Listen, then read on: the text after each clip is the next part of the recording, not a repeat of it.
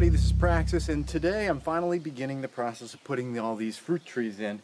These are some peach trees. I've got one here, and they're going to kind of go along this edge area here. I'm trying to make sure that they stay spaced out because they, they're going to grow. That's probably one of the biggest mistakes that people make, including myself. When you put in trees, they look really small, and you put one in here, and you think, oh, well, maybe I'll put the next one here. There's plenty of room between the two of them, and then they, grow and their branches are all in each other. So you want to look at what the final size of these is going to be, and not just what they look like when they're these inky-dinky little tiny things. Once you figure that part out, you want to get a hole in the ground, and what I will usually do when I do a hole is to try to minimize the damage to the surface. I will kind of go in at an angle and scoop dirt out, so you're kind of creating kind of like a bowl underneath. Now if I step on the edges here, it might cave in, but what it does is it prevents a lot of damage to the surface so that I'm not destroying as much.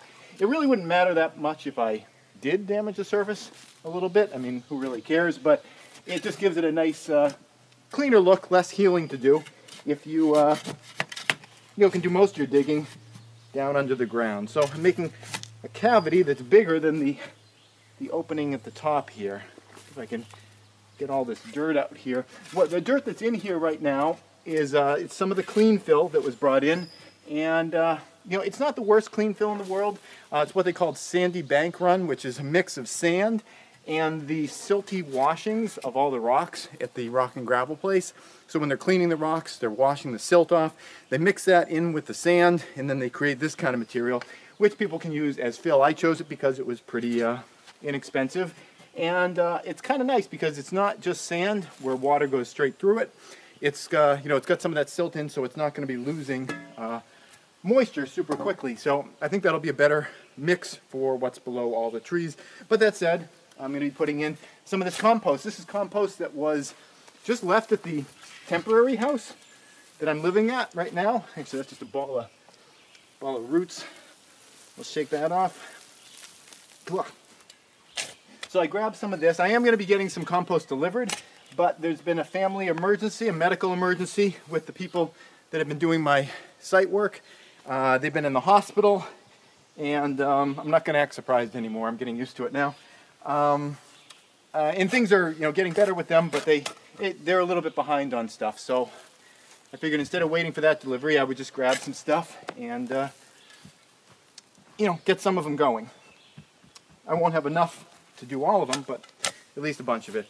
So here's the tree. What you want to do is when you have these, rip these out of the way so you can see. Trees are usually, fruit trees are usually grafted. Here's the graft point. You want to make sure you don't bury it beyond this point. I'll probably bury it up to about there or so. I only buried it this deep in this pot because when I was doing it, this pot is only so deep. But I think I'll probably put the dirt line right up to about there. I'm going to check to see if I've got it right here. Now, the roots have not grown all through this, so when I kind of pull this out, it may kind of rip apart. Yeah, so far so good. Okay. You can see all the roots going crazy in there. They'd love to escape this pot. Alright, so it looks like I need to bring up the bottom a little bit, a couple inches. So gently take that out.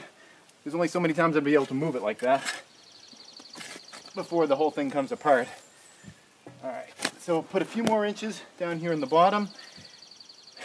No matter how much compost and soil material you have, you never have enough, it seems. Okay, I'm going to pack that in down there. We'll try again, just very gently picking this thing up, supporting it from the bottom.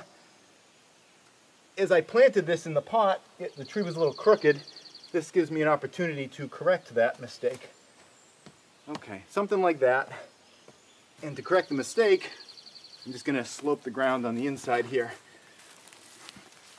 Grab a bunch of this, throw it in. We're probably going to run out of video pretty soon. If we do, you have to imagine the last part of it, which is just me packing soil around the sides of it. Alright, cool. No, not cool. Let's twist it a little more. Okay, that's pretty good. So I'm going to be packing soil around the sides of it and then give it a nice dousing with water to make sure everything just kind of seals in and the roots can start growing again. That's it. Thanks for watching.